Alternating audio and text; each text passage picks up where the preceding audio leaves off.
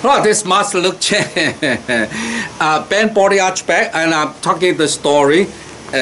One of the story I interview is 67. She doing the band body arch back. It's very simple movement. Is curve front and back. So I have some other tapes. I've recorded a lot of tapes to explain that. But in this tape, in particular tape, I want to emphasize that when you're doing the curling, is when you're more advanced. At the beginner, you just do bend and back, but it's not just from the hands. From when you see the tape itself, from the coccyx and then front and back, and from your dantian, front and back. But now in this tape, I want you to involve with your tongues.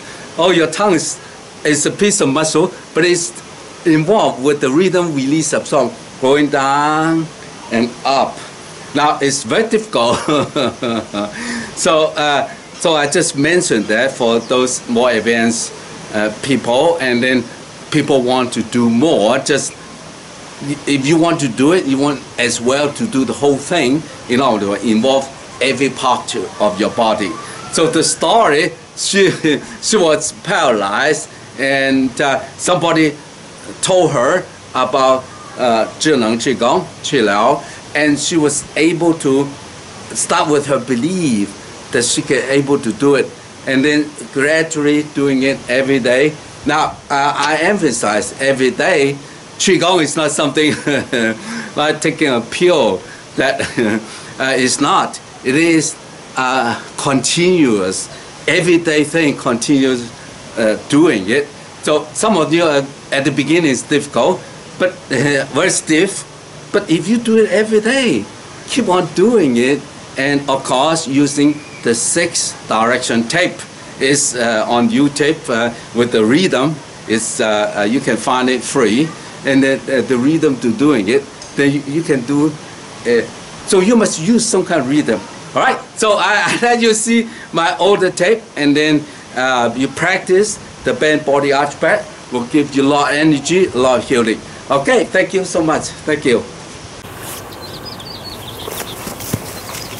Hello, this is Master Luke Chen. So we're going to do the band body arch back with the chorus that of course use 6 direction. Now remember, you can either sitting down to do it or standing up to do the band body arch back with the 6 direction. And I was going to demonstrate with standing up. The band body arch back actually is very, very important. Gong is basically our body, according to Qigong and Chinese medicine, from the feet going up the bladder meridians and the kidney meridians going up through the body, from the feet to through your body, and then the heart and lungs going through your heart and lung, the meridians. So when you move up and down like this, it's actually using the macroscopic and microscopic circle. But this one is just we don't need to pay attention to that. But however, that's what exactly we've been doing.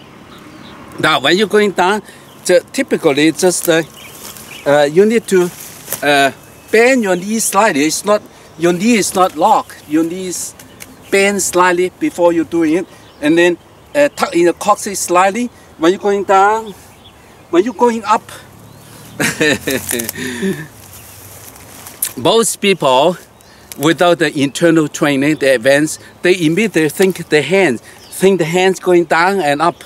It is not how far your hand or even the elbow can touch the floor. It's not what we going after. What we're going after is to bend your the skeletons, neck skeleton, the C7 1 to 7, and then the thoracic 1 to 12, and then the lumbar, the last 5, and then one by one you need to bend it slightly and then curl up like this, And then, but instead of just thinking, the mind is so important. Instead of thinking your hands touching the floor, no, you need to start to think of coccyx. Start from there. The sacrum, and then the lumbar 1, 2, 3, 5, and then the thoracic, and then the head. The C7, 6, 5, 6. To 1.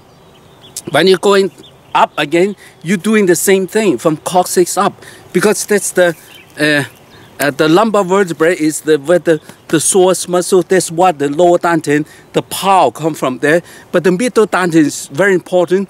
The diaphragm, above your diaphragm, and then in the back, T 1 to 12 there, especially from 5, 6, 7 there. This the middle dantian, the muscle there. You need to turn that. Use your imagination to turn, and then the tongue. The bottom of the tongue is touched to hoi bone. You need to turn that also. There's the 3 dantian. We said those muscles associated with that. And then, so when you're going down, when you move a head up, you need to use your tongue. So the tongue is involved. So you turn your tongue. Now, of course, we have some other gongs. The tongue gong, how to move the tongue. The tongue is very, very important part of the bent body arch back, because if your head just drop like this, that means very quickly the C1 to C7 just disappears very quickly. But you need to rotate your tongue so one by one. Now a lot of people have headache and a lot of other illnesses, coldness, dizziness, many things happen because C1 to C7 are kind of stuck. But if you use the tongue, when your tongue, the hoi bone, and then that attached to the back. But if you turn your tongue, to rotate your tongue, and then you can release those pressure build up in the C1 to C7 there, and the headache disappear, the dizziness disappear. Many good things happen if you use your tongue. So then, okay. So when you're going down there, the neck, the lumbar vertebrae one by one, and then when you go to the neck, use your tongue at the same time, all of them at the same time. The tongue and then the middle dantian. When you move the hands, the middle dantian, the back is involved. So it's not just so basically what we're saying is it's not confused at all if you step by step going through different program in a step, and the middle dantian you need to involve in that too, and then the lower dantian and the psoas muscle. So one by one you need to like 3 engines. Where are the 3 engines? The tongue, and then the shoulder blade inside, the diaphragm, and so forth, and then the diaphragm, and then the last one is the psoas muscle in the L1 to 5 there, and then to femur bone. The psoas, those need to turn. Those 3 engines you need to turn. So that provides the power for you to bend and up and down. So the powers, and then of course the release absorb. The breath controls it. So release absorb. You cannot say without the release absorb, you cannot do a proper bent body arch back unless you already trained to use your breath to do it. Without the breath, you cannot do it. And then. So at the center, the bent body archway, it is for beginners. Now you're an advanced student, you must use the breath, use the muscles inside to do it. And of course, okay. So 3 dantians, and the key is when you absorb release, you always start with your coccyx there. Always start from here. You burn up and down from here. Down instead of just thinking the hands. Do not just think your hands. Think the coccyx, and so coccyx and bend, and then up. Especially those people doing a lot of bend body and mind with the zhineng Qigong, and then immediately people thought, well, the neck vertebrae, thoracic vertebrae, lumbar vertebrae, it won't work because as soon as you think it's gone. So you need to think in the back. And so forth, and for for the body and mind, when we teach, we teach the neck vertebrae, thoracic vertebrae, and then the lumbar vertebrae. But in practice, in high level, you need to start from lumbar vertebrae and then walk up, and then eventually they all come together. When you think your hand, because your hands go forward, so you're aware of your hands while you're using the lower dantian to do it.